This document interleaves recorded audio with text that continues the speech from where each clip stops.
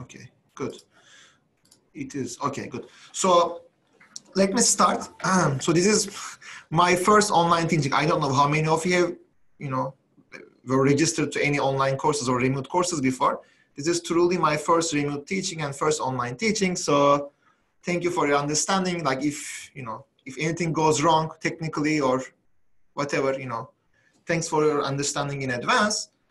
We are going through hard times, as you all know, but hopefully we will go through it.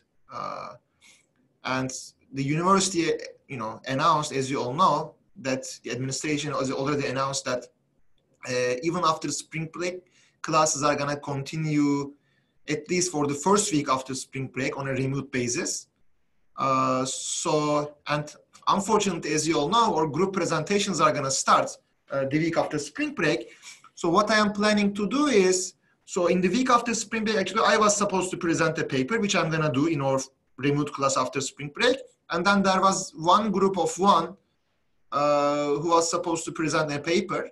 So that presentation will also take place. So apparently you can also, join this remote class with your cameras, video camera. So you are going to do it that way. But of course, the issue is 2 weeks after the spring break, group presentation starts. Like, you were supposed to present as groups of 3-4 students.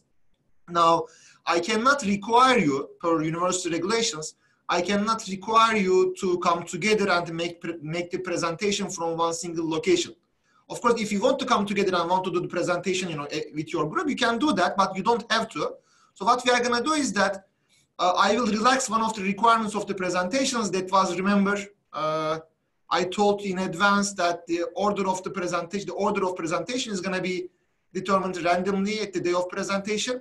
I will be relaxing this requirement. So what you are going to do is that, suppose, you are a group of 4 and you have, 32 slides prepared, let's say, for your presentation, then, you can join this call online and, from your individual homes. You don't have to come together, even though you can if you want to, as I said.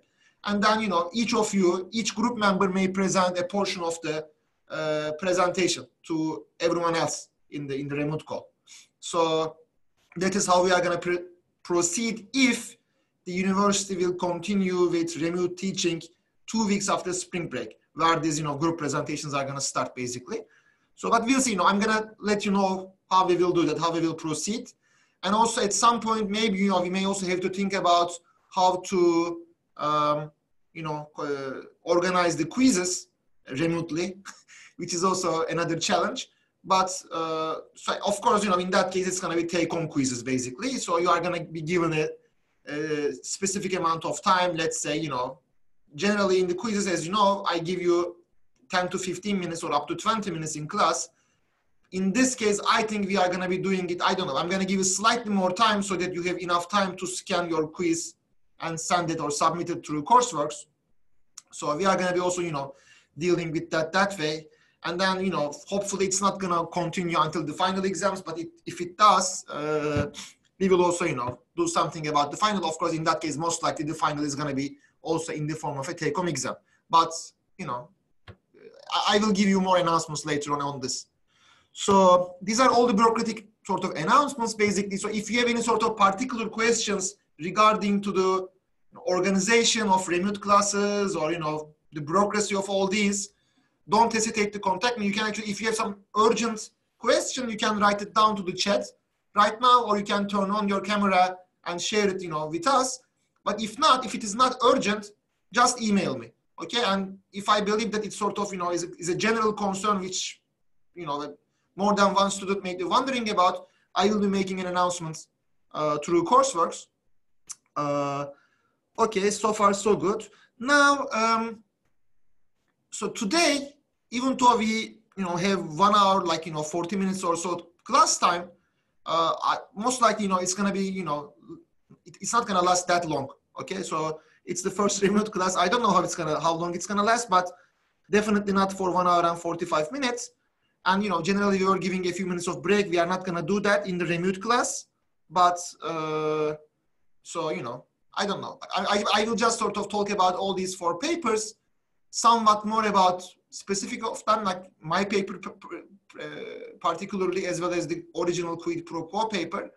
but I will also spend some time about this border deposit and the David Weinstein's QJE paper. As you might all know, again, like I have uploaded all these papers to Courseworks. You have access to these papers.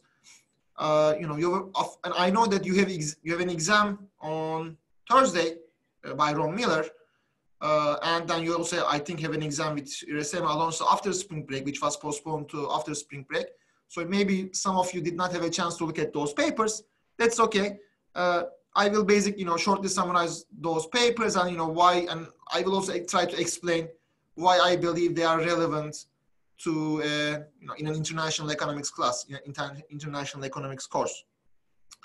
Okay, so now I hope all of you now see this PDF file. So I have opened 4 PDF files here, as you can see. You know, each of them corresponds to a paper. I will start discussing first the QJE paper by Broad and Weinstein. As you might know, that David Weinstein is actually a professor of economics at Columbia in our department. And I think he was on leave in fall. I don't know whether he's still on leave, in sabbatical leave in spring. He was in London, if I'm not mistaken, in fall. Maybe he's back right now. But this is really a nice paper, and I think, you know, it's a very right, you know, sort of right time to discuss it in our course, particularly in our course, because we just sort of have finished discussing this Krugman's model, where, you know, taste for variety was quite important. It was basically entering into the utility maximization problem. Like, you know, that's actually how Krugman initiated incorporating intra-industry trade as well as, you know, trade between two similar countries into the trade theory with the, you know, introduction of the new trade theory.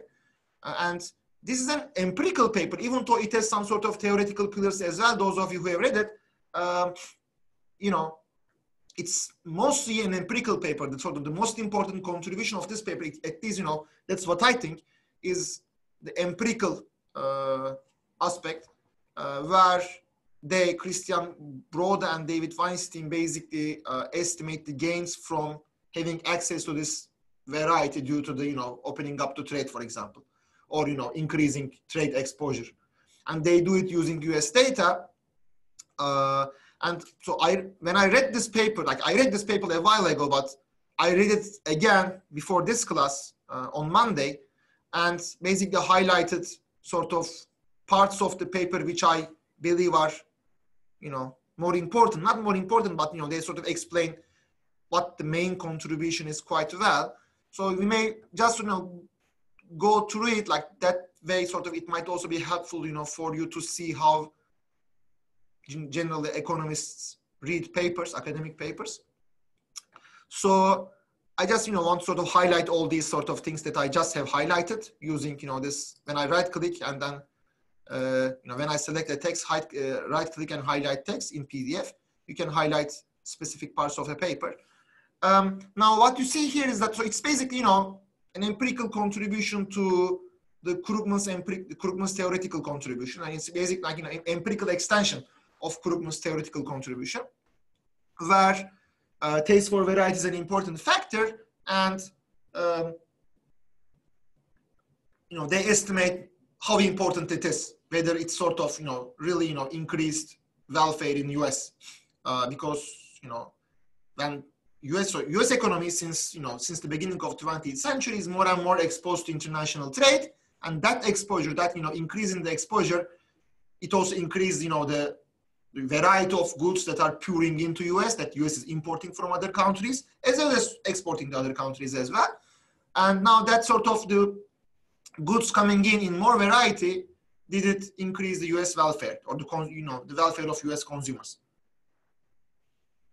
And so the main contribution is actually, you know, in the last sentence of the sort of that number, you know, that estimated number is in the last sentence of the abstract, which basically says, you know, it's around, you know, from 1972 to 2001, the change is more or less equal to the 2.6% of GDP, which is not negligible, as you can see.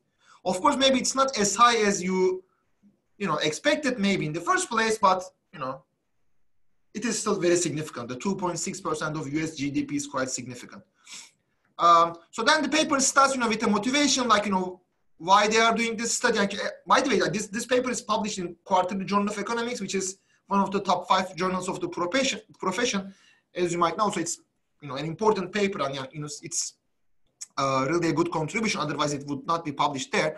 And what you can see is that so they are using disaggregated US import data. So disaggregated means it's not like, you know, what is the sort of, oh, there is a question in the chat forum. Is that 2.6? So Benjamin asks, is that 2.6% in 2001 or over the time period? It's going to become clear when we look at the data. It's basically, you know, as you'll see, it's going to be a 2.6% of a fixed year. You know, it's a particular year's GDP, but we'll see which one. Good question, Tom. Of course, you know, these numbers, like, you know, when the paper just says it's 2.6%, you should not just think, oh, it's like, you know, exactly 2.6%, but not 2.7, but not 2.5, because, you know, this is an estimation, first of all, like, you know, and all estimations are open to, you know, like, estimation errors due to the, you know, the presence of distributions and, you know, maybe sometimes omitted variable bias or, you know, a bunch of other sort of issues with the estimations. But still, you know, it is like a number which is not insignificant, to be honest. And also it depends on, by the way, on some other assumptions, unfortunately, because, and one assumption is like, you know, one critical assumption here in ending up with this number is the elasticity of substitution. As you all know, like in the utility function, you might be sort of introduce what it is, like, you know, especially if you have a CES utility function, for example, or production function when you have elasticity of substitution in the production, on the production side, the estimation of that number might be critical and affect this number, 2.6%. You know, that's why an estimation of that substitution is first needed to come up with this number in the first place. So now, they also, you know, motivate this, like, you know, why, like, you know, what the main contribution to this paper is to the trade theory. There is a very famous paper by Feenstra, you know, one of the textbook writers, and which is one of the top guys in international trade field, Robert Feenstra, from University of California. I think from University of California, yeah, if I'm not mistaken.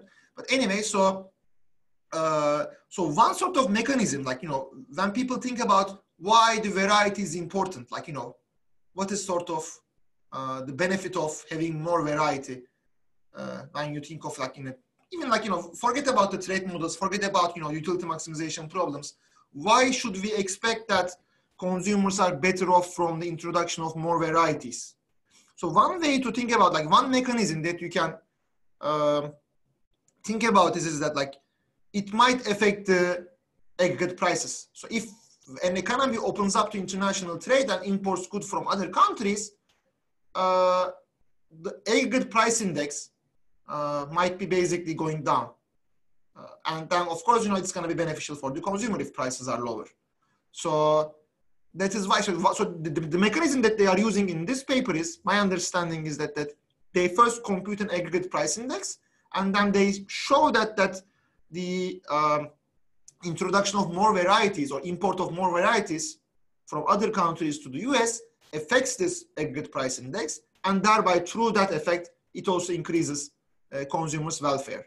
Of course, in order to come up with that price index, they need to use some utility functions. So they basically, you know, talk about this, like, you know, which kind of utility function is needed there. So this spans Dixit-Stiglitz type of utility function is generally sort of the one that is used in this kind of frameworks.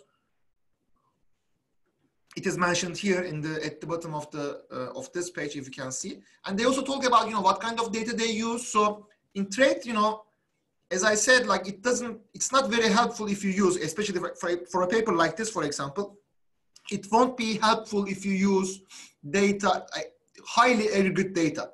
That is, like, you know, for example, data that you can have from word development indicators or pan word tables. Like, we have trade data, like we have imports of countries, like, you know, in an annual basis, like, you know, annual cross-country panel data. Like, for every year, for almost every country, we have data, what the total amount of imports is, what the total amount of export is. But you cannot write a paper like this paper with that data, because it's just, a very aggregate data. Like it includes all the goods that is imported from other countries to US and vice versa. But it won't be helpful. So for this kind of papers, you need disaggregated trade data, which is basically, like how many, for example, cars, or how many specific cars, SUVs, small cars, whatever, like, the more, of course, specific it is, the better. And that level of specification is basically determined by this sort of 7-digit or 10-digit, like, each product has a code. And of course, you can make it some aggregate codes or very, very, very, very disaggregated codes. And of course, it's much better if you have more and more disaggregated codes. So if you have, more sort of disaggregated data, then, even with a slight change on the product, the code changes at, very disaggregated level. That kind of data is much better. Of course, that kind of data is much more difficult to handle. The data set is getting larger and larger. So, so that's sort of an empirical issue, but, the empirical economists are, generally good to handle those issues. And then, so what they show is like, there's sort of, again, one of the results which is explained here.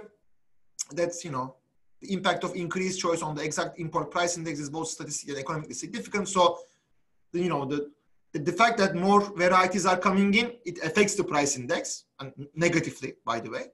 It reduces it, and then it also increases welfare. That's sort of like, how much it, like they also estimate how much it affects the price index, and then they also estimate how much it affects the welfare. Of course, in order to see how much it affects the welfare, you may tend to think that, welfare is very difficult to measure. Yes, okay, so measuring the price index is much more easier than measuring the welfare, because, price index is just, as long as you know the prices, and as long as you know how to aggregate those prices in a price index, in a basket of goods, it is easy to measure. Measuring welfare changes is much more difficult because, for that you need to specify utility function, and, then you need to convince people that that is the right utility function. Sometimes what people do is that they don't sort of measure that in this kind of papers. They don't measure welfare in using utility functions, utility levels, because, again, first you need to convince people, that your utility function is correct. That is why sometimes people use consumption equivalence of utility. So they don't express welfare in terms of the utility, but instead they are expressing it, in terms of consumption, overall consumption, which is somewhat sort of easier to justify, but it's a bit, too much details, like, but, I just also want you to be aware of this. Then they define what is a variety. These are just, I'm not going to discuss the whole paper, all the 45 pages of the paper, but, I just can show you,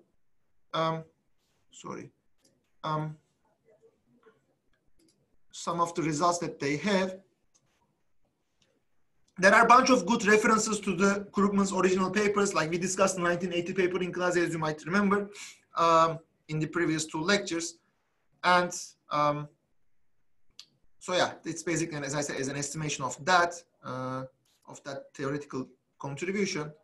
So then you see, like, they have, very nice data set, like, which basically, for example, from table 1, you can see that they can even sort of track down, like they had, in 1972, for example, it was 71,420 varieties of 7,731 goods from an average of 9.2 countries. So, so as you can see, the number of goods is less than the number of varieties, because, varieties are basically an extension of goods. Like, it's like a car is a good, but, it might be different varieties of cars. And then, like, this was in 1972, and then in 2001, it has gone up drastically, almost, I don't know, quadrupled. Yeah, tripled, more than tripled, I can say. And the number of goods is, more than doubled, we can say, I think.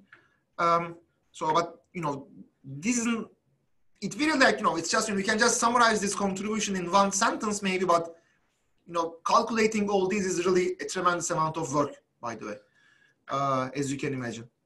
And, we see these varieties here. This is summarized here. And so a summary is again given here, like how much it has gone up. And then, you know, we also look at the number of goods exported to US by country, like, you know, and then try to see, like, you know, the number of varieties has gone up more from which country. Like here, for example, fast growing economies like China and Korea, South Korea, rose dramatically in rankings from 1972 to 2001. Here we have, you know, per country. Do we have Turkey here? No, we don't, right? No, yeah, we don't have Turkey, unfortunately. And, you know, you see the rankings. And Japan, you know, has gone down in rankings. Canada has gone up, especially after the North American Free Trade Agreement. Like, of course, you know, it went up even before, but yeah. So, and where is China? Can we see China here? So China was 28 in 1972, and it has gone up to 4th, being 4th, which is really, you know, a big jump, as you can imagine. So, you know, we have, like, again, a bunch of data, like in table 3, we have for, you know, as in terms of percentages. Then they come up with a model that they use to estimate, which is not very, you know, very technical or, you know, sophisticated model, as you will see. So they just make some definitions like MET be the total imports from exporting country E to US in time T. VET they define as the varieties, and then they assume that, you know, there is sort of a relationship like this between the total imports and the number of varieties. And then, so they will just estimate an equation. So they just assume that this sort of total amount of imports depend on a couple of things. Like, it depends on the size of the exporting country, QE. It depends on the size of the US. Like, generally, you know, we will also see that a little bit, like, you know, in the second paper, in the border puzzle paper, in gravity. So I mentioned the gravity equation to you before. Generally, when people, you know, try to empirically model the amount of trade between the two countries, there is this idea of using this Newton's gravity theory. Remember, two items like this 2-1, for example, the amount of the force between them is a function of the size of this, and then the distance between these two goods. The more the distance, the lower the force. The larger either of the goods, the higher the force. You know, the higher the force. So, you know, and then people use sort of an extension, an analogy of this Newton's gravity theory to international trade. And like the larger the two countries, you know, the higher the GDP of US, the higher the GDP of the exporting country to US, the more is the trade between the two, is one sort of assumption. And then the higher the distance, the lower the trade. So that is why they have this sort of relationship here. The import depends on the size of these two countries over the distance. And there is a constant number here, which is, I think, the Greek letter xi. And then, you know, when they take, like, when they put this relationship back to the previous equation, and then, you know, take the natural logarithm, they basically estimate this relationship. So which is basically the change in the variety. So they just write them, you know, in sort of difference form. The change in the variety is basically a function of the change in the GDP of these two goods, as you can see here, right? Because, you know, like if these two countries have grown, or like, for example, here, the variety that this country, let's say it's Turkey exporting to US, the change in the variety that this country, Turkey, exports to US is a function of, one, the change in the size of Turkey, because if Turkey gets larger, you know, it might basically mean that you know, this that's exporting more to US. And then, you know, they have this relationship here also as well. So this is the error term over here. And then we have this another weird Greek letter, which is basically this basic, you know, a part of this equation over here, the size of the US divided by this constant number, size of the US, the GDP of the US, divided by the distance. And change of this. Of course, the distance between the two countries don't change over time much, as long as they don't invade other countries and incorporate them, which is not the case, I think, between Turkey and US. But you know, basically the change in the US GDP is here, like, so because the distance doesn't change much. So, and then they estimate these coefficients, beta and gamma, and they see that they are positive, which is like, you know, the results are like explained here a little bit, that, you know, holding fixed a country's share of exports to US, 1% increase in trading partner size, in the size of the Turkish economy, for example, is associated with a 32% increase in the number of varieties exported to US. Similarly, again, if an increase in imports by the US from a country is associated with 35% more varieties exported from that country. So if US grows more and imports more from other countries, it also imports more varieties from other countries. And if the other exporting country grows more, it exports more to US in terms of the number of varieties. So once they have this sort of estimation, so it's just again a sort of a, and as you can see, we are still on the 16th page of the paper. It is just again sort of in a sense a motivation of how variety is affected, that variety changed significantly over time, and then two key factors depend, you know, originating from the gravity equation that might affect the change in the variety. And they estimate the utility function. They basically, you know, assume a utility function that creates a demand and that creates a price index. I will not be spending a lot of time on this, but I will just be, you know, showing you. These are basically, you know, but what they are doing is that they just sort of, from this utility maximization problem, they obtain a demand and they obtain a overall price index that also depends on the price of the imported goods, which includes a bunch of varieties. And then, you know, they come to the estimation of this using, as I said, this hugely disaggregated data. And so, you know, you see this section starts in order to estimate the impact of new imported varieties on the price index. Why on the price index? Because as I said earlier, the effect on welfare is basically going through the effect on the price index. And then here are all the results. So the first, they sort of need to work on the elasticity of estimation, elasticity of substitution, sorry, because the elasticity of substitution between the variety of goods is quite important. How people substitute, for example, you know, an SUV, it might be even coming from the same country, like they say an SUV coming from Germany or a German brand with a smaller German brand car or a larger German brand, a sedan type of German brand car. That elasticity of substitution is quite important. They estimate the elasticity of substitution, and then, you know, they also look at, you know, this sort of specification of disaggregated goods. It's really, you know, very disaggregated. Like, you know, it changes from one specification to another, but you have, for example, the footwear, I don't know, like paper and paperboard, whatever it includes, coffee and coffee substitutes, thermionic, cold cathode, whatever, you know, I have no idea what it is, but, you know, liquefied propane and butane, some sort of, I think, oil product or sort of natural gas type of product, and so on and so forth. And then, so let me just show you the result, the main result here. So the impact here overall here. So the impact of variety in US import prices, which is basically suggesting that overall the variety growth implies that the variety adjusted unit price for imports fell. It says precisely estimated, but, you know, it doesn't have to be precise, but it fell. That's the most important thing. 19.70% faster than the unadjusted price. So it's basically, you know, the important thing here is that, like, these numbers are not really important, whether it's 28, 25, 19.7 or whatever, but the important thing is that it has gone down. So it is reducing the prices, the overall price index. And then once they do that, we now turn to calculating the welfare effect of the fall in the US exact import price. So when those prices go down, what is the effect on the welfare? That's what they are trying to do here. Again, of course, you know, in order to calculate the welfare effect necessitates several assumptions that you need to make.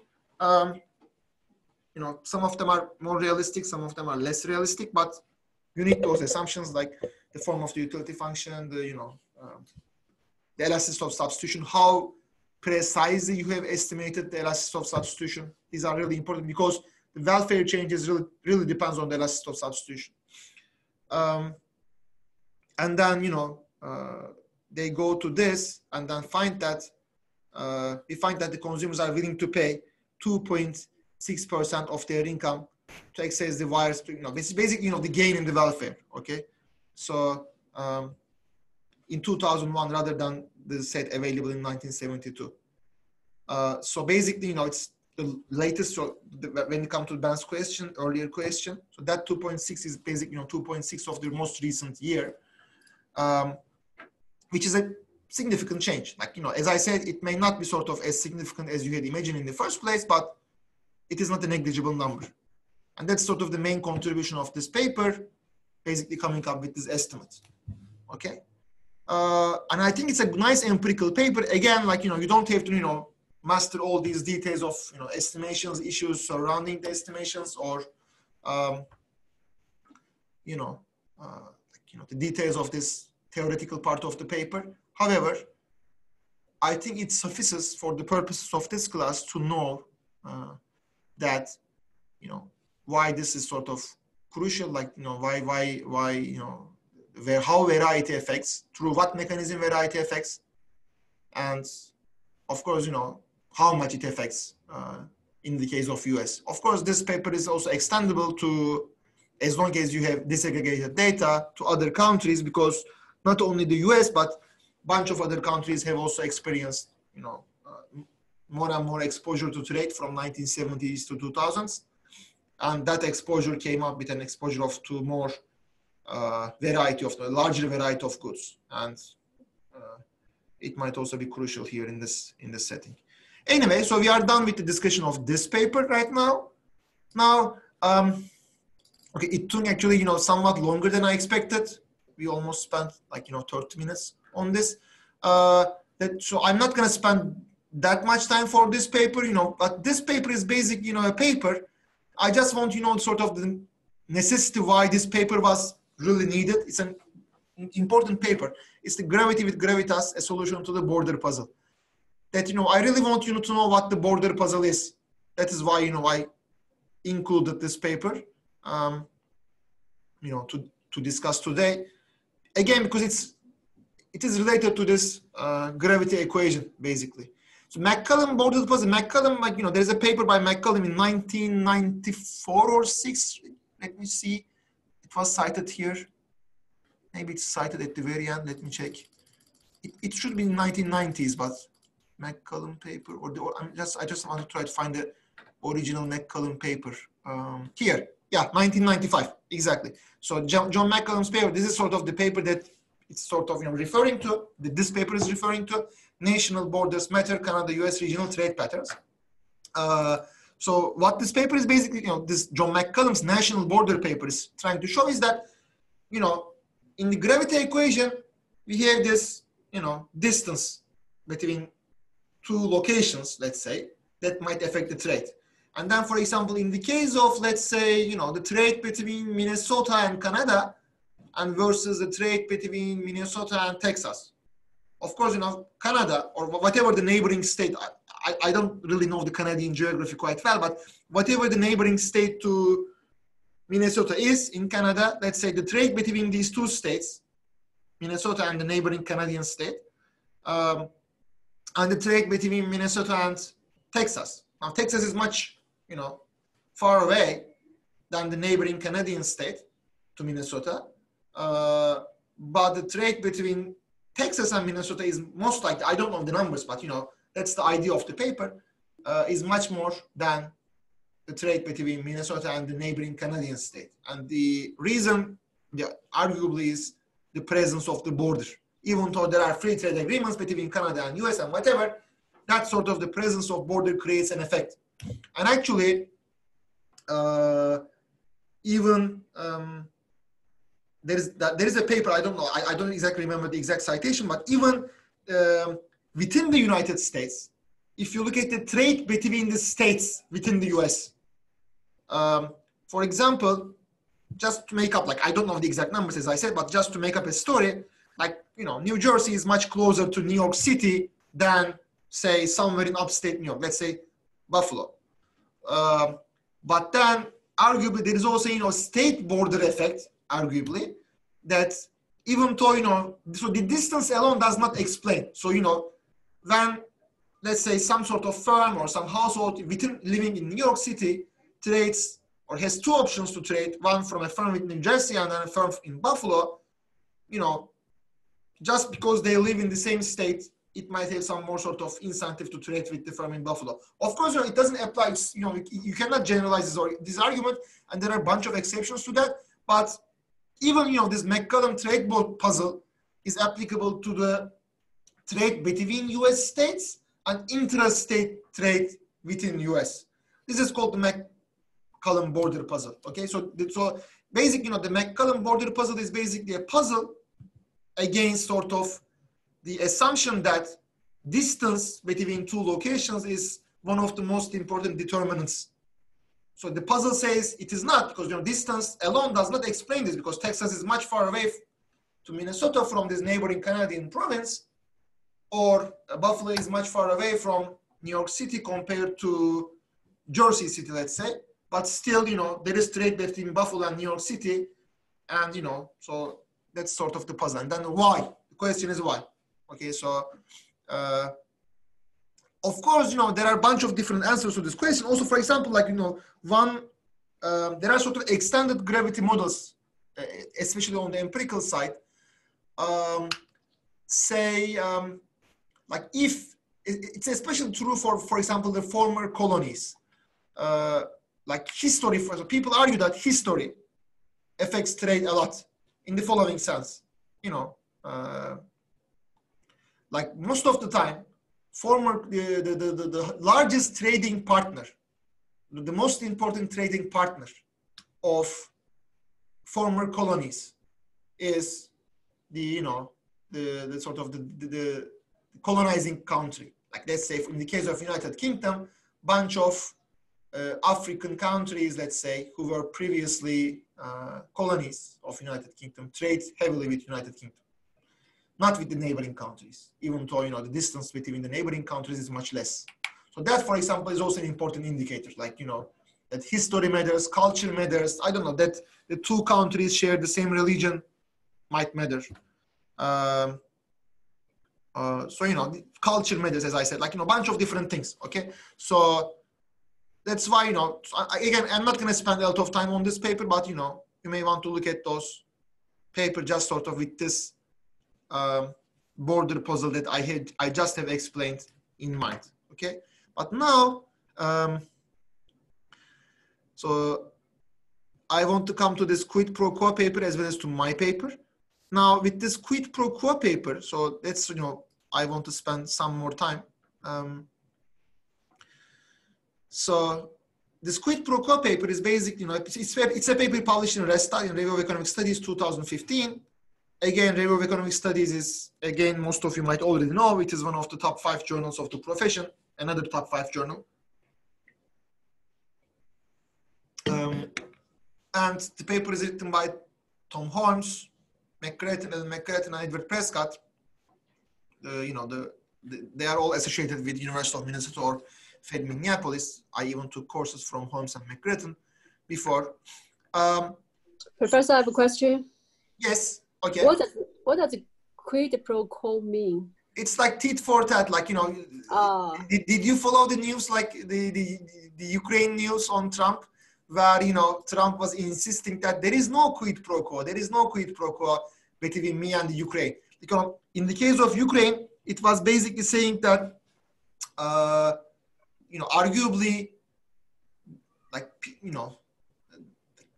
the thing was like, the US was giving some aids to Ukraine, the military aids, with their conflict with Russia. But then the sort of the blame was basically, that the Trump has asked for a favor in return for these military help, military aid.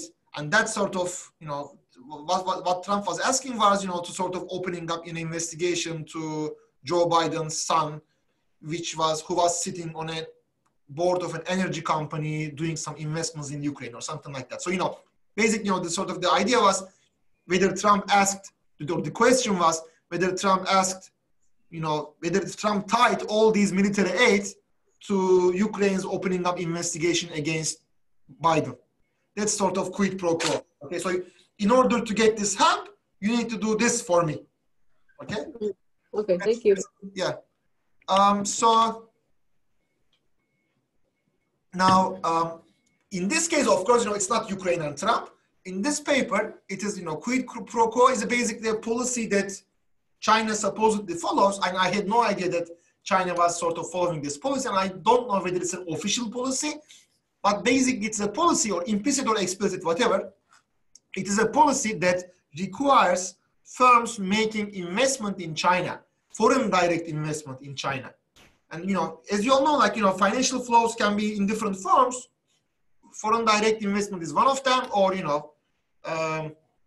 like investment in assets, like, in sort of more short-term assets is another type of financial flow. And of course, generally developing countries prefer FDI more because, FDI generally means, creating employment, and generally FDI is long-term because, if you just bring some money and invest in government bonds, you can easily go back by selling, just withdraw the money by just selling the bonds. But when you come and open up a factory and employ people and start selling and producing whatever, bring your machines to produce, it's much more difficult to go back, to withdraw all these investments. So because there are a bunch of sunk costs involved. That's why, most of the time, obviously, developing economies prefer foreign direct investment to other types of capital flows. But anyway, capital inflows. Now, in the case of China, the idea is that China was following this policy, which was basically requiring the firms who want to make an investment, who want to make an FDI, foreign direct investment in China, to bring some form of technology. So to sort of basically, to get involved with some form of technology transfer. Professor, I have a question. Yeah, sure. So in this case, China is a host country? Yes, exactly. Thank you. So basically, you see technology, so the title is like Technology Capital Transfers for Market Access in China. So in order to get access to this market, you bring your, products and, you want to sort of sell those products in this market, or, you want to utilize labor markets in China to produce and sell to other countries, then the requirement is you need to bring some technology. And, it's understandable, not every emerging market can do that because, in order to require such a policy, you sort of need to, your hand should be a bit strong. And we have a question here. Let me see. Professor, does this involve sharing intellectual property with Chinese firms? Yes, to some extent. Exactly, because technology transfer means what? Technology transfer means basically bringing the technology and basically, showing them how to use that technology to produce your own goods and your own brands. Okay, and of course, most of the time, some Western firms who want to make FDI, it's understandable that they don't like this a lot because, generally when firms come up, especially with a novel technology, they want to utilize and, exploit this as much as they can so that, they can, get all these profits associated with it. Okay, so basically, it started by 1970s. I, again, didn't know that before reading the paper. So it says, which requires multinational firms to transfer technology in return for market access, as you can see, had become a common practice in many developing countries. Even so, it had become a common practice, it did not actually become a common practice. I disagree with this statement because it is very difficult for smaller developing countries or for countries which are not sort of as large as China to require this, okay? Because, if Turkey requires this, it's very easy for the Western firm to go to another country because, of course, Turkey is also sizable, quite sizable to some extent, but let's say sub-Saharan African countries or small Latin American countries, Bolivia, Ecuador, it's very difficult, for those countries to require this technology transfer as part of their FDI policy. And then while many countries have subsequently liberalized quid pro quo requirements, China continues to follow the policy. In this article, they basically model this, they say. Okay, so they basically model the quid pro quo behavior. And my paper that I'm going to show next is simply an extension of this paper. So I'm not going to spend a lot of time on this paper. Instead, I'm going to spend more time with my paper because I'm going to show you that my paper is, to a large extent resembles, the model that I use in my paper resembles quite a lot the model that is used in this paper. But this paper specifically focuses on Chinese economy. And one thing that I want to show you, like, by the way, you can read this paper. It's like, especially the introduction and sort of the related literature, all these sort of stories regarding China's FDI policy. These are really, easy to read and not technical, I mean. And they also give you a lot of information on what the policy is about, basically, okay? And there are a bunch of different examples, and whether, those sort of requirements are in line with the WTO policies, like World Trade Organization's policies, and so on and so forth. You make like a bunch of, data, whether, it, for example, this policy of China affected the number of patents. Like, patents is basically an indicator of technological innovation, right? Number of patents issued. And, there are nice data sets for these, and, whether it has increased the number of patents created in China. So, that's sort of the first 12 pages or first 11 and a half pages, basically sort of this non-theoretical, non-technical, discussion of policy. And then the paper starts with the theory. I'm going to show my paper because as you see, like, the theory of my paper is almost the same with that, but with a different sort of setup and with the presence of an informal sector. I'm going to show it to you. But one thing that I want to show is that it's a really, complicated model. It's a model that is impossible to analytically solve.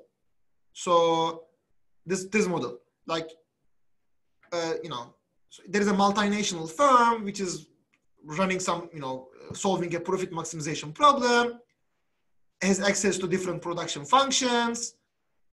This is the capital accumulation equations.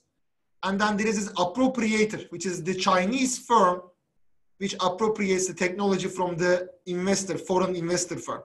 And it also solves a problem, separate problem. Then there are households. Households can supply labor to appropriator or to the foreign firm. There is this market clearing conditions. And then, the model stops, okay?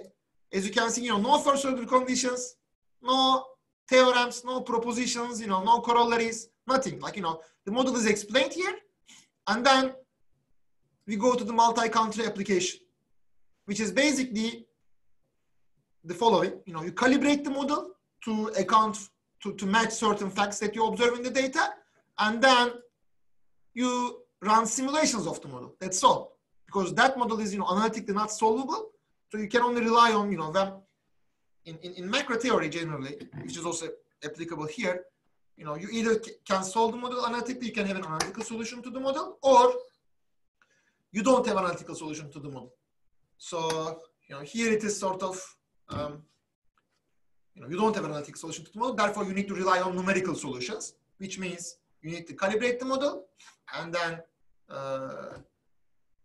rely on some simulations, okay? And that is what they do. And then, of course, one very sort of important thing here is the choice of parameters, because, all the simulations that you are going to do here are going to depend on the parameter values that you choose. That is why if you write such a paper, you really need to convince people that the parameter values that you use are reliable, or you need to justify, you need to legitimize those values, and you need to sort of show that these are not sort of some arbitrary values that you are assuming, but they are there either to match some facts that you observe in the data, or if you have a similar paper, you can take those parameter values from there. For example, in this case, if you read the small note, parameters are taken from McGrattan and Prescott's 2010 analysis of the US current account. So here they mainly focus on US investing in China, but still, like, they're also looking at other countries investing in China. And just if I were the one, to be honest, who has written this paper and use US values here to explain FDI behavior in China, I am 99.9% sure a referee would reject the paper, arguing that you cannot use those parameters here. But of course, these are one of them is a Nobel Prize winner, the other two guys are top economists, so I don't think that they did have a hard time on this. But it's sort of the rules of the game.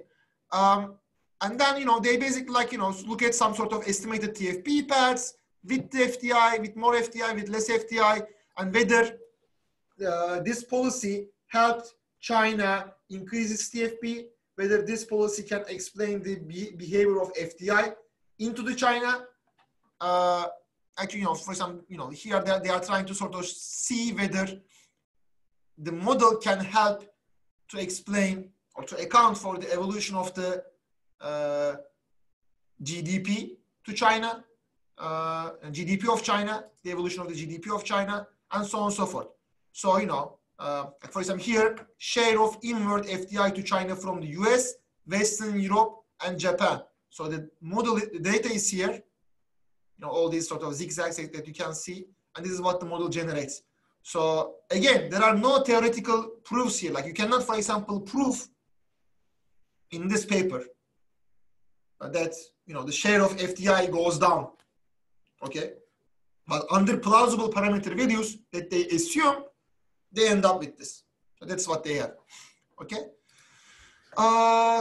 Okay, so far so good. Now, again, I'm not gonna show, I will be, you know, most, you know, and then the rest is basically like, you know, just sort of doing like some simulations and then change different policies, like, you know, what happens, you can make some counterfactual analysis. So what would happen if China did not have this quid pro quo policy? Or if China had relaxed this quid pro quo policy, I don't know, in early 1980s, mid 1980s, whatever. You can do a bunch of different counterfactual analysis or policy analysis using the setup. Now, what I want to emphasize now in my paper, which is, you know, much easier for me to, or maybe much more difficult to explain, because generally people have more hard time to explain their own research or their own papers.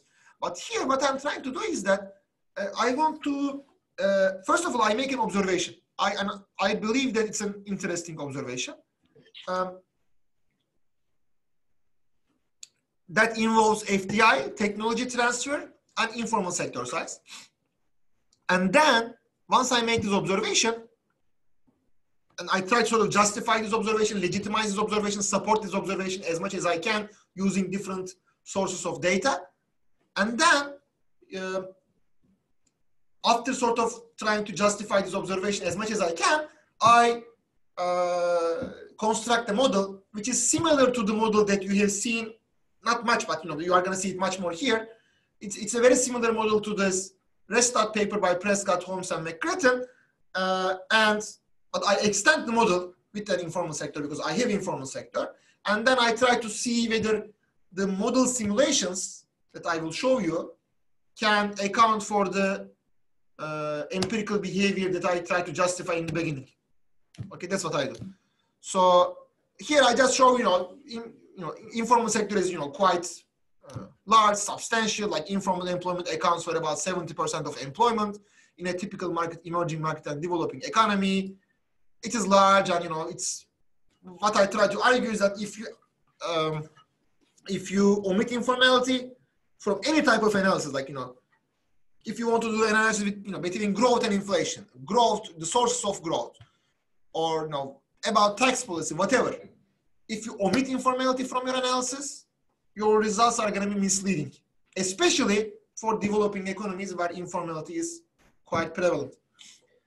And similarly here, like especially for FDI, I argue, or I try to argue, I don't know how well I argue, but I try to argue that informality is quite important, especially in the context of FDI, because one of the main sources of informality, informal sector, is tax evasion, and as well as the lack of enforcement of intellectual property rights.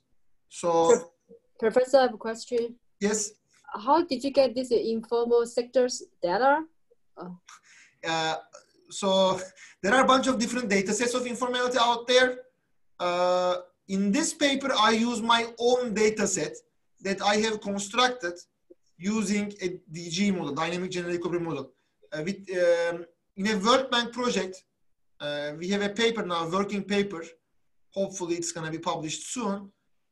We have constructed this huge data set of informal sector size, annual cross-country panel data set of informal sector size for more than 150 economies all around the world in an annual basis.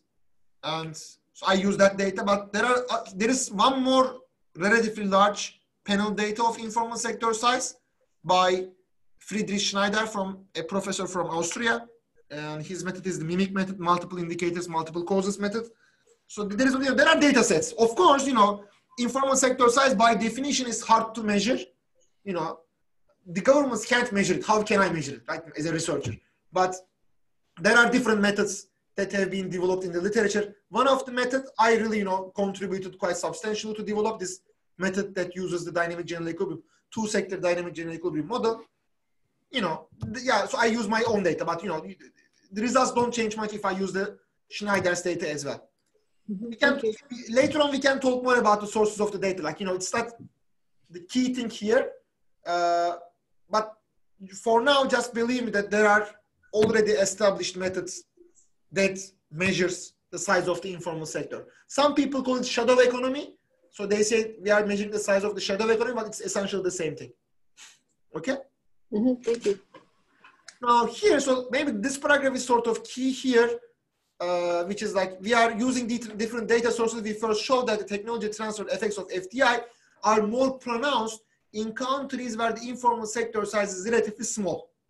Again, the first sentence is maybe quite important. That's actually what the observation that I try to justify as much as I can. Again, let me tell you, the technology transfer effects of FDI are more pronounced in countries where the informal sector size is relatively small. Which basically means that, more or less, in countries where the informal sector size is relatively small, FDI translates easily and more to technology transfer. Whereas, in countries where informal sector size is large, it does not. Okay? So, of course, so in a sense, suppose you have data on the technology transfer effects of FDI. Okay? If you have data on technology, of course, that data is very hard to obtain, but suppose you have data on technology transfer effects of FDI, and suppose you put it on the y-axis, and you put FDI on the x-axis. Okay? What I say is that in countries where the informal sector size is small, the slope is positive, whereas in countries where the informal sector size is large, the slope is negative, or not positive, I can say. So that's sort of, in a sense, one way to put this. But unfortunately, as you'll see now in a minute, this is very hard to empirically justify because, as I said, how do you measure technology transfer effects of FDI? Of course, technology, you can measure technological improvement, like number of patents, number of, academic papers, number of R&D spending, level of R&D spending, and so on and so forth. But then the question is, how are you going to sort of see what fraction of this technological development comes from FDI? Because, what we want to measure is the technology transfer effect of FDI, right? So it is very hard to measure. So that's why, and I can't directly measure, unfortunately. That's one of the sort of, problems with this paper, in my opinion. But I try to show some evidence as much as I can. Let me show you what I do here.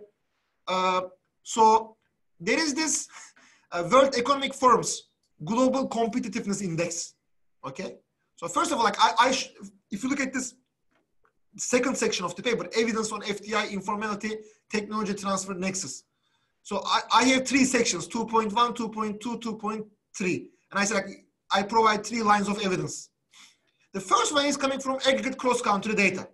So what I do is that I look at we have this World Economic Forum's Global Competitiveness Index. And so they are just, doing some surveys to a bunch of people. And then, so one component of this index is coming from this question. To what extent does FDI bring new technology into your country? Now, of course, it's a perfect question for my purposes. It is exactly, what I'm looking for, right? Like how much FDI translates to technology. But of course, the issue with this question is it is very subjective. You can ask me, to what extent does FDI bring new technology into your country? I would say, from 1 to 7. I say 6. But you say 7, but maybe we mean the same level. It's very, because it's like, the sort of the categories are like, from not at all 1 to a great extent 7. But, what I mean by to a great extent and what you mean by so-so, okay, might be the same thing. I don't know. So it's very subjective. And of course, still, like, even if we mean the same category, we may be mistaken, How do I know? I'm a professor, like, I was a professor. I'm a professor in Turkey. Like, even if you ask me, like, how much does FDI translate to technology transfer in Turkey? I'm a professor of economics. Even my answer would be very subjective because, who knows how much, right? So even the government does not know how you can, right? So that's why it's a very sort of problematic data, but still, it's good data. It's sort of at least, one of the data set that I can use, data series that I can use. And here, I just, look at this plain correlation. I have this effect of FDI to technology transfer as measured by this index. You see, like, from 1 to 7. There is no country 1. Like, most of the countries are starting from 2.5 or so. And then we have the informal sector size on the x-axis. And you see, like, there is a nice, not very striking, but nice, negative correlation. This is a plain correlation, of course. And then I think I should, I am also running some regressions. So this is a panel data, by the way. I don't remember from which year to which year, but okay, it's covering 11 years from 2007 to 2017 and covering 137 countries. So it's a panel data, this WEF data.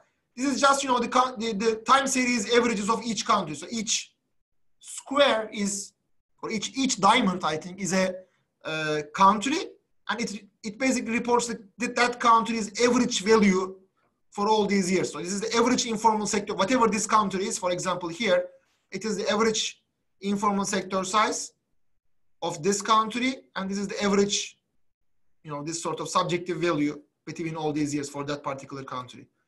This is just to illustrate plain correlation, and I also run some regressions here, panel regressions, fixed effect regressions. I use some IV regression with 1 period lagged independent variables used as instruments for the levels, which is, again, a bit problematic. Like, oh, I have a question. Okay, what is the question? I understand we are talking about technology transfer from one country to another country. Does there exist a similar discussion regarding highly skilled, educated human capital, which could be important in conducting certain research rather than technology for? So you mean, like, no, don't be sorry to interrupt. Like, this chat box is just, for this kind of questions. So, but what I don't understand is, like, are you asking about, like, brain drain, like, human capital going from one country to another? Because there are a bunch of papers on brain drain, actually, if you are asking about that. So similar discussion regarding highly skilled human capital, which could, so what you are arguing, maybe, like, so this sort of technology transfer does not happen alone, like, brain drain. Okay, of course, brain drain is, there are several papers on brain drain, like the effects of brain drain, and how we can sort of stop it or reverse it. Like, there are some even, like, brain drain tax arguments. I think Bhagwati, Jagdish Bhagwati from our department had some idea about this, like this Bhagwati tax, which was basic, a tax on brain drain. Very hard to implement, by the way, but there are also some papers, by the way. Maybe, at some point, if time permits, of course, we can discuss. Maybe, the next paper that I can discuss might be about that, because it just reminded me of something. Like, when I was a second-year PhD student, and I was taking this international economics course from Tinkiho, the first quarter, we were supposed to come up with a research idea by the end of the quarter, by the end of the 7 weeks period, and make a presentation about that idea. And we have, as a group of 3, we have chosen an idea related to brain drain. And we had this idea about that brain drain might actually be a good, even for the country that is draining, that's sort of sending all these brains to the other country. Why? But the one unfortunate thing was that we work about this idea, but then we realized that there is a paper, already published paper on the idea in Journal of Development Economics. That was unfortunate. But the idea was brain drain can be a good thing even for the sender country because, you know, let's say like in Turkey, people are, let's say, you know, highly educated people go to other countries, to Canada, to US, to Europe, whatever. And of course, you know, one immediate thing that you are going to argue is, oh, it's very bad for Turkey. But then, of course, you know, the idea was if, you know, some people who cannot immediately go to other countries. So just because there is sort of this opportunity or possibility of going other countries, going abroad, start, you know, assume that those guys start to invest in their skills. Say, you know, let's say, you know, I just sort of think about going to this. I'm a, you know, high school graduate, and, you know, maybe I study in a community college or in a 2-year sort of associate degree type of higher education institution. And then I see all these people going to Canada, and I say, okay, I want to go to Canada. I want to go to Ontario. But for that, I need to learn French. So let me study French first. So then I go to a French, you know, I go to a French education program or whatever in my country, in Turkey. I study French, I learn French, so I invest in my human capital, but then I don't go. You know, suppose because some of those guys won't be able to go. Even though they made all these human capital investments, they will not all, you know, not all of them are gonna go abroad. Some of them will stay. And then that sort of, just this sort of presence of this opportunity may, under certain conditions, may increase the average human capital level of people who stay in the country. Then that might be beneficial for the overall human capital level of the country, maybe, you know. So that was the idea. But, you know, then we found out someone already published on this idea. So anyway, so this is the panel data regressions in which I also show that, oh, there's another question. Thank you very much. So now this is the panel regressions in which I basically show that if you look at this row, of course, you know, you can also discuss other rows as well, but, you know, whatever regression you do, you know, the informal sector seems to be negatively correlated with, you know, the higher the informal sector, the lower this subjective, you know, index value. Okay, this is my first.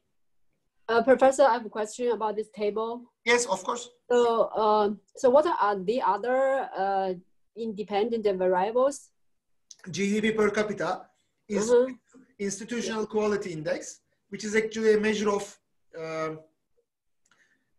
it's basically sort of an average of different indices that aim to measure institutional quality. It is explained in the paper. And openness is trade openness. It's export plus import to GDP ratio, how much the country is open to international trade. And this is simply the lagged dependent variable in the GMM regression, dynamic panel data regression. Okay. Okay. Then, thank you.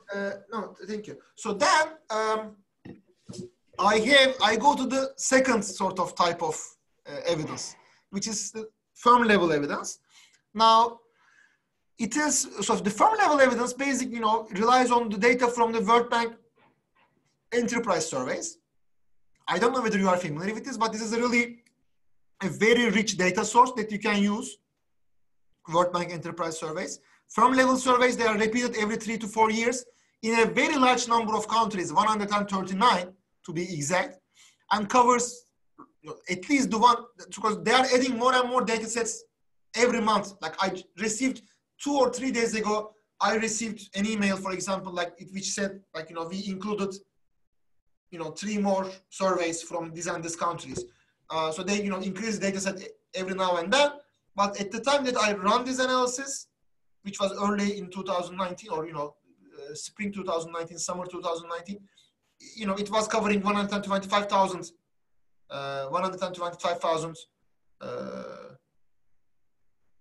you know, firms. Okay.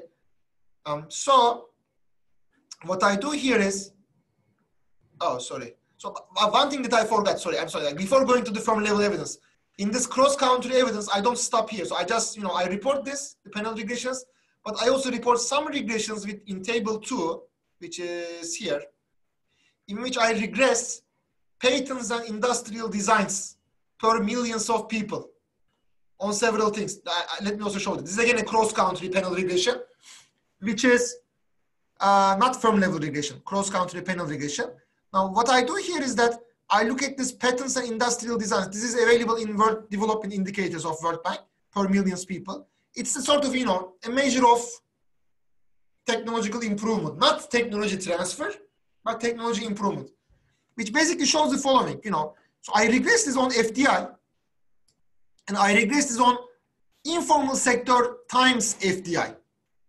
I'm going to tell you why in a minute. It's an interaction variable. And then other controls, like, you know, lag dependent variable, trade openness, institutional quality, GDP per capita.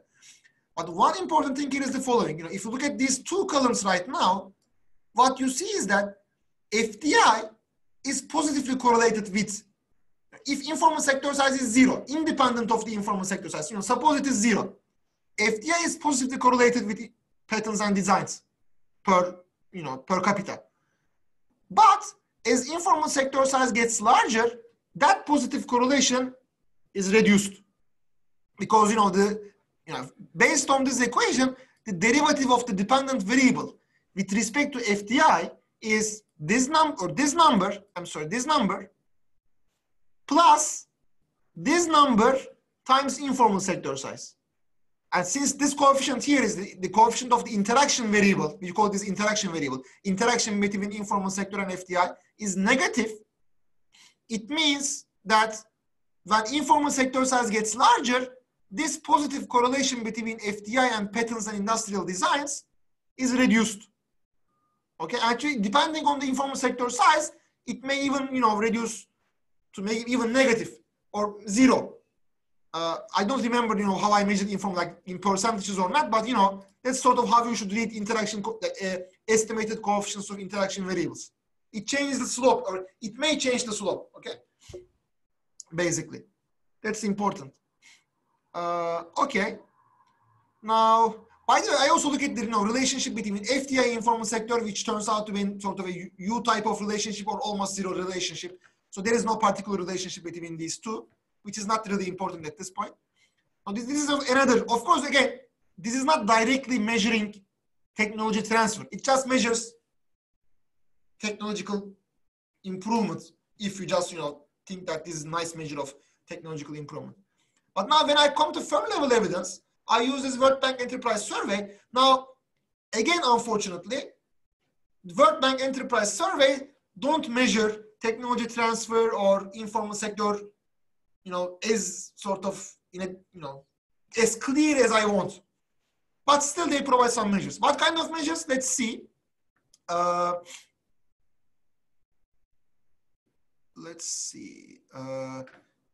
We use 4 dependent variables in 4 regressions, I said. One of them is, one of the 4, like these are firm surveys. So they are asking questions to firm representatives, you know, general managers, owners, whatever. One question is, does this establishment at present use technology licensed from a foreign-owned company, excluding office software? Like, you know, exclude, you know, it's not real technology transfer if you use Excel or Word, whatever. But, you know, does the establishment at present use technology license from a foreign-owned company? Which is, you know, I don't know, some measure. Again, during the last 3 years, has this establishment introduced new or significantly improved products or service? You know, did it make an innovation, basically? During the last 3 years, another question, has this establishment introduced any new or significantly improved process? Not service or good, but, you know, process. This includes so on, you know, this and that. And finally, during the last fiscal year, did this establishment spend on formal research and development activities, either in-house or contract with other companies, excluding market research surveys? Again, like, you know, are you engaged with some sort of research? You know, research, yeah. Yes. And then I regress this on some variables. So I regress this, all these 4, so I call them technology variables, 1, 2, 3, 4.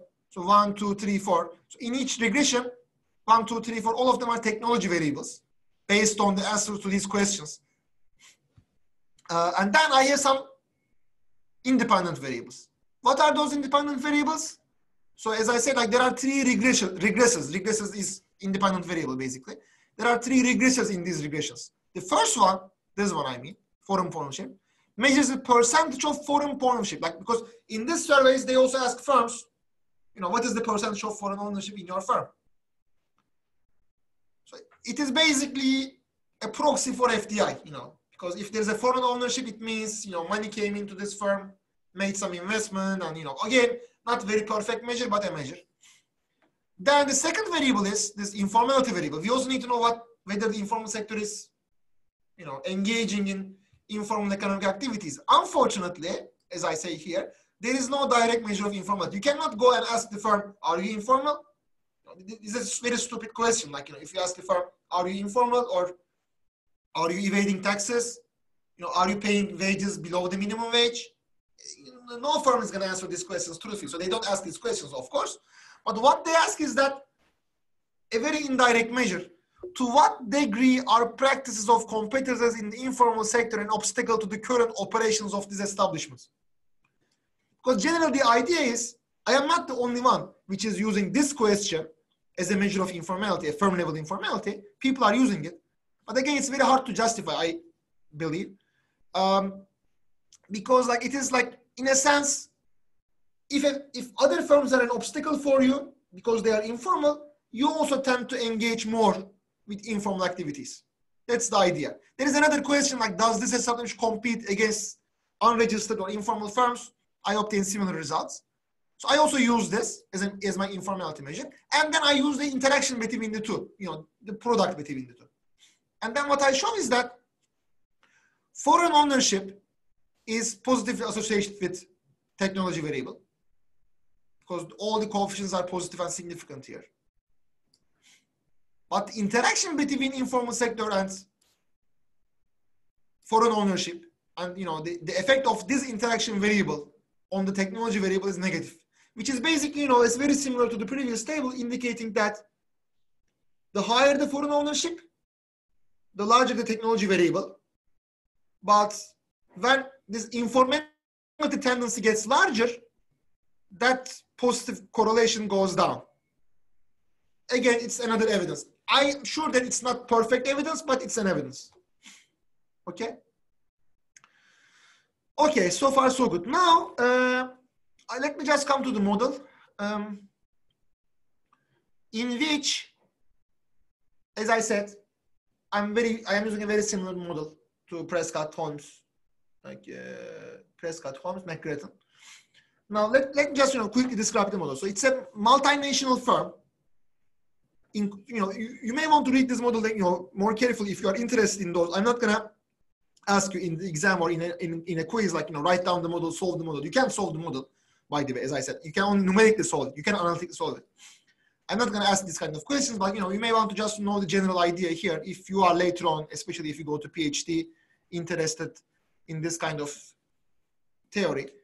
So there is a multinational firm which maximizes the present value of its after-tax worldwide dividends. So this is the dividends for the firm. The firm is incorporated in the home country J, making investments in host countries I, a bunch of other countries, I don't know, Siemens, a German firm, making investments in China, Turkey, Egypt, whatever. Of course, these are taxed. These dividends in the home country, they are taxed.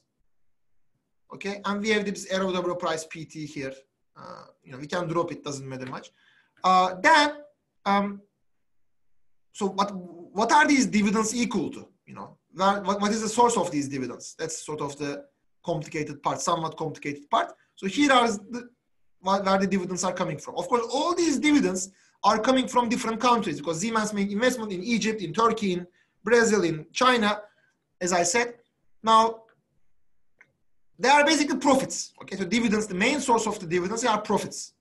But the firm, this investor firm, can make investments both in the formal as well as in the informal sector. That's my assumption.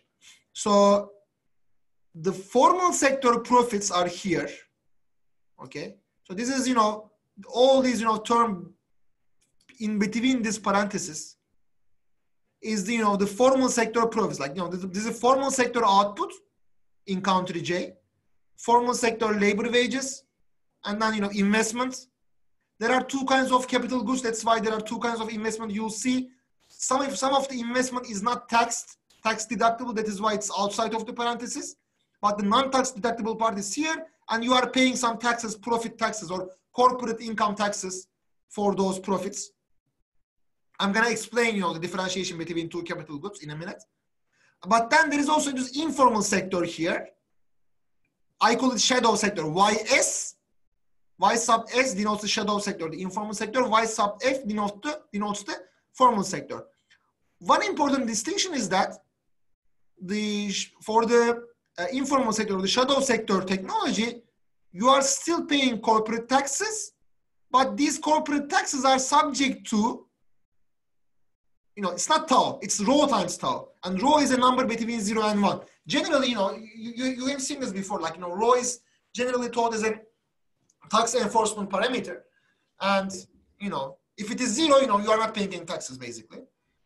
If it is 1, you are paying taxes as much as in the formal sector. Generally, it is between 0 and 1. Because even very informal firms pay some amount of taxes. That's why it is not maybe 0, but close to 0. Of course, it may change from one country to another. Rho I may change. That's why it says a subscript rho. It is a subscript I, sorry. So all these, notations are explained here. Now, you may want to look at this sort of two different kinds of capital, which is M and T.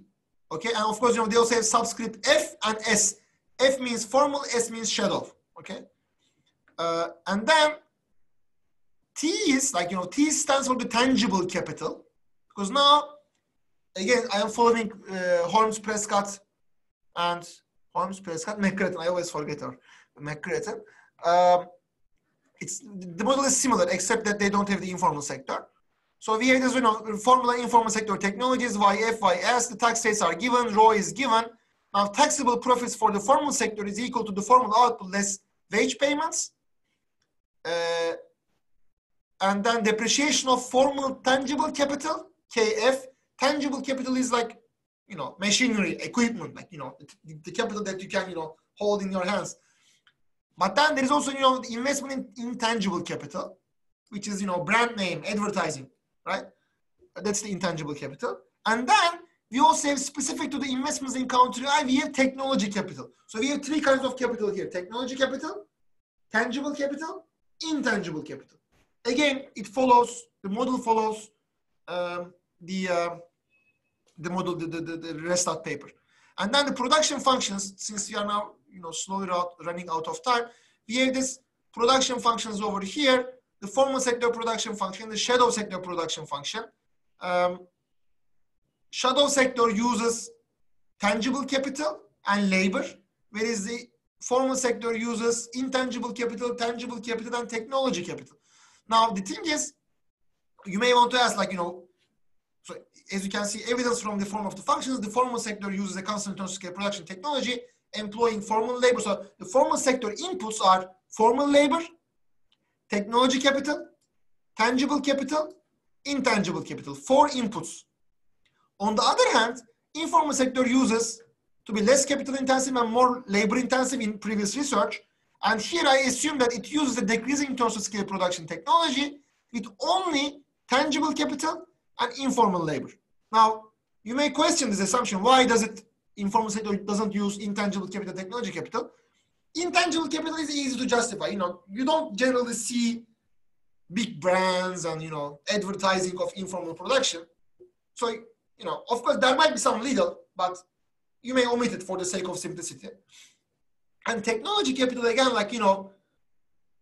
of course, it doesn't mean that the informal sector does not use any technology at all. But it is not, informal sector firms are not making investments, large investments in their technology capital to improve their technology. Whatever they use, they generally mimic. So from the formal sector. And even if they do a little, intangible and technology capital, that might be captured as a fixed capital in the TFP parameter. So it doesn't really, for the sake of simplicity, you can use that. And then you may also ask me, why do I assume that the informal sector uses a decreasing return to scale production function? It does, because if it doesn't, So the decreasing terms of scale production function basically means that it has positive profits at the end. It is needed because otherwise, when the TFP levels are very high in the formal sector, informal sector size may be 0. If you have a decreasing terms of scale production function and end up with positive profits, informal sector size in the model simulations never becomes 0. That is why it's a shortcut that people use in this type of two-sector models, and they use this decreasing terms of scale technology for the informal sector so that it doesn't reduce to 0. If both of them are constant in terms of scale, one of them, and most likely the informal sector one, might get reduced to 0. But there is no country in the world which has 0 informal sector, so we don't want this. So we want it to be always positive. Now, what else to discuss? Okay, so this sigma, which is also important. You see the sigmas here, these two sigma parameters here. So we have this TFP parameters, which are the A, F, AS, but we also have this sigma parameter, which is explained here. Sigma is a parameter for the degree of openness of country I to FDI by multinationals from country J. Okay, so for their own companies it's always 1, but for if a Chinese firm is making an investment in China, sigma is 1. If a Turkish firm is making an investment in Turkey, Turkish multinational firm making an investment in Turkey, it is 1. But if a German firm makes an investment in Turkey, it is less than 1. It might be bureaucratic barriers, whatever the barriers and whatever sort of factors there are to affect FDI. That's also important. And then anything else? Let me see. Okay. So then, if you look at this capital accumulation for the technological capital, it is assumed to follow this equation, where Q is an important term and rho is an important term, which is, so the original restart paper has already Q here. I add the rho as well. It is basically, technology capital accumulation. It's a very simple, capital accumulation equation. Capital tomorrow is equal to 1 minus depreciation capital today plus investment. So capital tomorrow is here, 1 minus depreciation plus capital today is here, but we have another term over here in the big parenthesis, which I'm going to explain, plus investment. So it's a usual capital accumulation equation, except for the presence of this term over here, okay? Which is now basically depending on the, so here I explain it in the following paragraph, okay? Why we need this, okay? So like if the idea is like, as it can be seen from the, let's read this together. As can be seen from the above equation, next period capital technology depends on 2 factors. The first factor is a non-depreciated capital from the current period, and the second factor is a new investment in technology capital. Standard capital accumulation equation. However, so I explained this, using technology capital in country I requires transfer from some technology capital to local firms, quid pro quo assumption. So this transfer is represented by this function H. So since you transfer it, like it is as if like you are losing it a little bit, okay? So these 3 guys, they interpret this function as broadly capturing quid pro quo type of policies, such as forced joint ventures. Like, if you want to do this investment in China, you have to get a Chinese partner and do it together type of forced joint venture. And that is why they say this function H, which is, entering negatively here, as you can see, it is increasing in Q. So when the firm brings more technology capital, it has to basically, the higher the intensity, the more the transfer. Q is, by the way, this Q parameter is basically, not parameter, it's a variable. It's a variable that the multinational firm chooses, a choice variable. It is the fraction of technology capital allocated to country I. There is a typo here, country I. So the multinational firm from country J decides on what fraction of technology capital that it owns to allocate in country I. That is in period T. That is it. Okay, so that's, of course, in your country, it's always there. But for other countries that you are investing in, it is between 0 and 1. Of course, you can bring all your capital or not. It's not rival good, When you bring your technology, you don't need to divide your technology between different countries. So the only question is, how much of the technology that you know are gonna bring to the host country. I also assume that in addition to what Holmes, McCarthy, and Prescott assume, I also assume that it's a function of rho, the tax enforcement, because I think that this parameter rho is not only tax enforcement, it is a legal enforcement, contractual enforcement, the sort of how well the international property rights are defined. It's basically sort of the legal environment which is measuring the legal, the enforcement quality. Okay, that is why, in addition to being weakly increasing in the intensity of technology investment, Q, similar to the Holmes, McCarthy, Prescott paper, I also assume that the function is, this is my another novel extension of the paper by me, is it's also decreasing in the enforcement parameter rho. When enforcement is high, when enforcement is, the legal environment in the host country is better, the institutional quality is better, then H is lower, meaning that, sort of we subtract less from the current capital, which is better for the multinational firm, which is making an investment. So it's not only tax enforcement, but it's legal enforcement as well. So, I say, like, we interpret this parameter in somewhat broader way and assume that it also captures the degree of law enforcement, blah, blah, blah. Professor, I have a question. Yes. So, like the firm own the investment 100%, or they shareholder with the other country? The firm owns it. No, firm. Firm owns the. Yeah. Yeah. Okay. And we have, we have this capital accumulation for tangible capital in all the sectors, like they add up to the total capital in the country. These are standard asset market clearing conditions or capital market clearing conditions.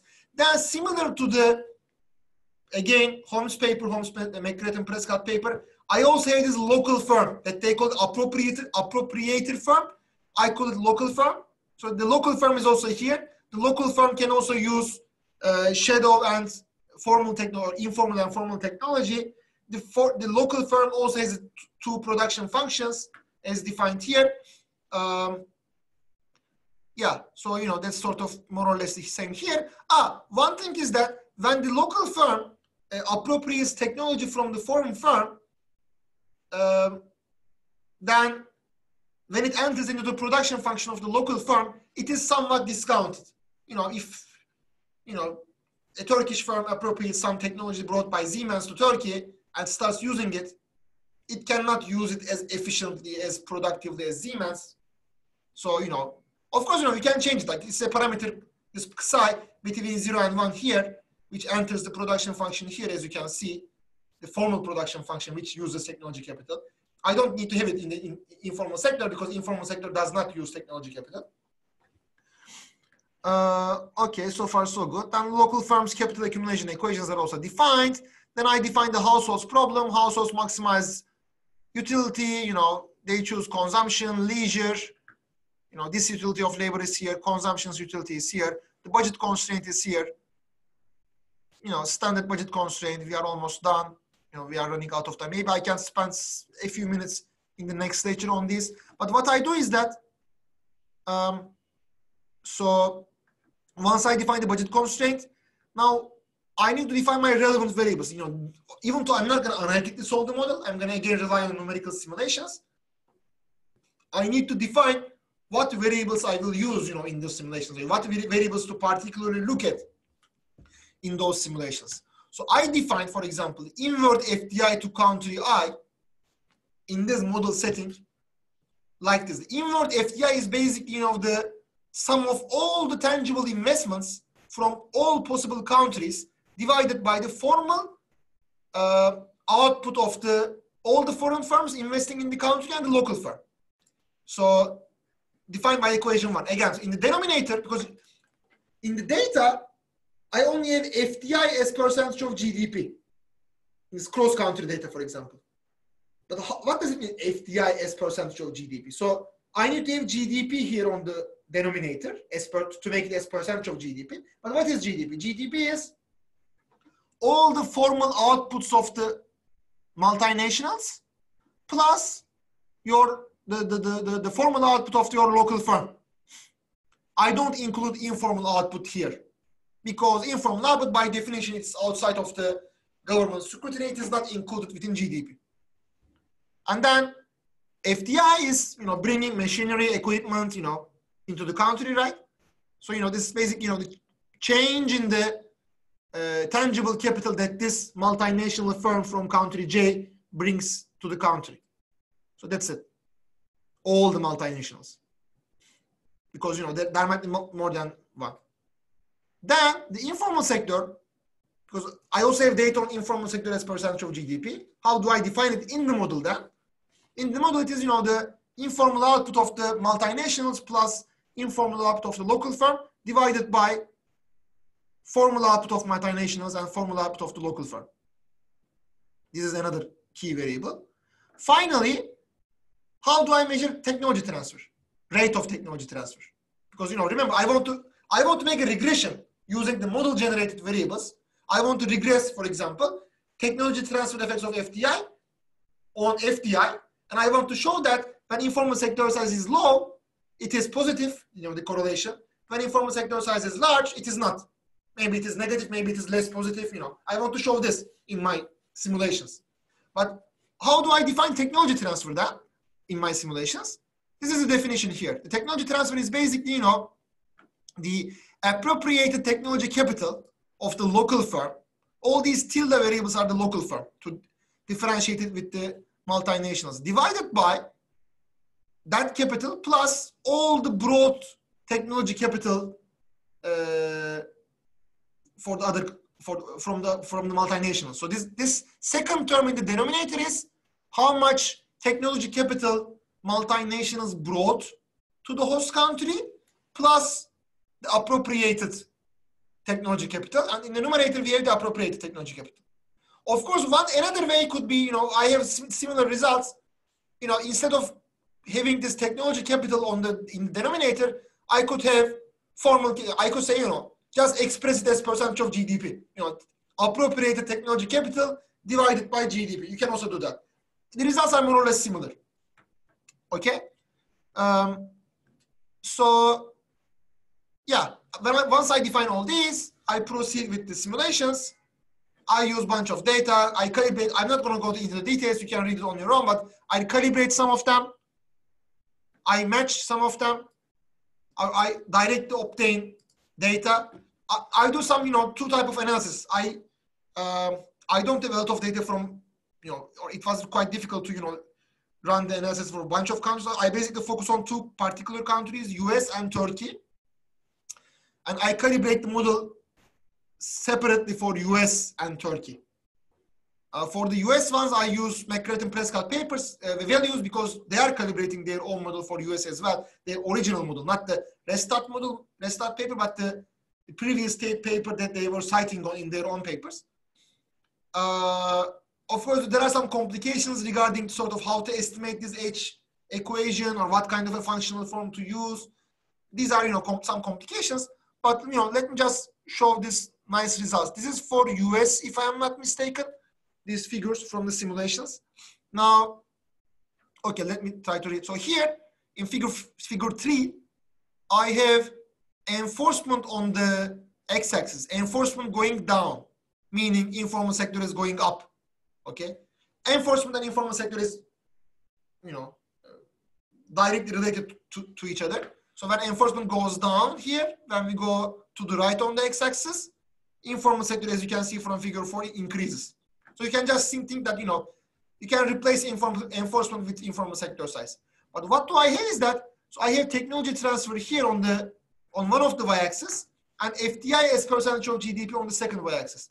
What I see is that this technology transfer effect of FDI, whatever, because here technology transfer, the only source of technology transfer is FDI. When informal sector size gets larger when you go to this direction, it goes down. Okay, so it is more here, less here. And also, another interesting result is that in this region, so the blue one is the effect of FDI, by the way. The FDI follows a U pattern with informal sectors. It does not necessarily go down or go up because more informal sector at the same time means, less taxes. You know, you are paying less taxes on informal output. So it might even create more incentives to bring for firms to bring more FDI. Of course, FDI here can come up in the form of tangible capital, and it is defined in the form of tangible capital. Now, the question is, do they bring this tangible capital more to the formal sector or to the informal sector? It changes, you know, when you increase the enforcement, when you reduce the enforcement and therefore increase the informal sector, FDI first goes down, but then it starts to go up, because now I think, like, you know, informal sector becomes more and more profitable, and they bring capital, they bring tangible capital, which is the definition of FDI, but they use it more and more in the informal sector, which is not using any technology. So that is why, you know, FDI declines here, then starts to go up. So in a sense, you can say, oh, we have more FDI, but that FDI is not translating to technology, because that FDI is that FDI from multinationals going as tangible capital to informal firms. So that's sort of the main idea. This is for US. I also do it for Turkey, simulation for a different economy. I use Turkey because, you know, it's one of the, you know, among the 38 OECD economies, has the largest informal sector size with Mexico. I, you know, do, you know, some analysis with respect to Turkey as well. Here, enforcement is increasing, okay, because why? Because here, what I try to do is that I calibrate the initial US economy, which is an 8% GDP, informal sector as percentage of GDP. I calibrate it assuming that rho is equal to 1, I remember, and then I, you know, reduce rho and see what happens. For Turkey, I calibrate the initial model for rho equal to 0.325, because Turkey is a 27% informal sector. And then I, you know, increase rho and see what happens. You know, what would happen in Turkey if we have more, you know, legal enforcement and, you know, contractual enforcement and institutional quality, whatever. Again, similar results. Of course, FDI declines and goes up later on with more enforcement and technology. But, you know, the nice thing about Turkey is that, you know, maybe the level of FDI does not reach the level of initial FDI. Okay? This is a very sort of interesting result, because, you know, now what is the, you know, objective of a government here? Is the objective of a government maximizing FDI or maximizing technology transfer? It depends, because, you know, sometimes, you know, you don't need technology because, you know, FDI means employment. If your concern is employment, for example, then you may say, okay, I don't want to maximize FDI. You know, I want to maximize, so I don't want to maximize technology transfer, but I want to maximize FDI. In that case, you may end up here, but which means that then at the same time, you have to accept a lower level of technology transfer. Or you can be here, for example, in which you have less FDI and most likely less employment gains, but more technology transfer, which might be better for the future, or maybe not even, I don't know. So, you know, I sort of have, I run these kind of simulations. I do some simulation with taxes, you know, what would happen if you reduce labor taxes, what would happen if you reduce corporate taxes, you know, so on and so forth. You know, I do some additional analysis, like, you know, whether changing the taxes also affect the outcome here. But yeah, now, yeah, I think it's a good point to stop here. So maybe we can discuss these two figures in the beginning of the next lecture, in which I will present another paper, and hopefully one of you is going to present a paper. We'll see. I will send you more details about this. So, and I will try to make this, I recorded this, and hopefully it is recorded well, and I will try to make it available on Courseworks. If you need any of this, maybe I can even post it on YouTube to show you, you know, my first online lecture, to illustrate my first online lecture. If those guys, you know, who have asked questions are okay with it, I can do that. So yeah, I think like it was a fruitful lecture, even though it was done remotely, and I really, you know, I'm about to lose my voice. Like, I think I talked much more than usual. But this is one of the downsides of the remote lecturing. But thank you for staying with me here for about 1 hour and whatever, 45 minutes or so. And I hope it was a useful lecture in which we have talked about several papers. And I will send you, we will communicate via email as usual until after spring break. And for sure, we will be doing the lecture, continue doing the lecture after spring break in a remote basis. And I was supposed to, also post the homework today, which I will do, hopefully, in the afternoon. And, you are gonna, maybe I will sort of increase, sort of the time, the due date. I can postpone the due date of the homework, the new homework, a little bit. I will decide on that sometime today. And once I post the homework, I will let you know. Now, do you have any questions? Any questions? Yeah, there is a chat box. Let me see. Could you upload the highlighted research papers? Of course, yes. Okay, the highlighted ones I will. Okay, because the ones that I have uploaded before were not highlighted. So yeah, I will upload the highlighted ones to courseworks. Okay. Don't hesitate to contact me again, as I said, via email. We will keep in touch through this, and I wish you a very pleasant spring break without any exposure to COVID-19 or this coronavirus, whatever. Okay. Thank you very much. Thank you all. And yeah, okay. Have a nice day. Have a nice afternoon. Bye-bye.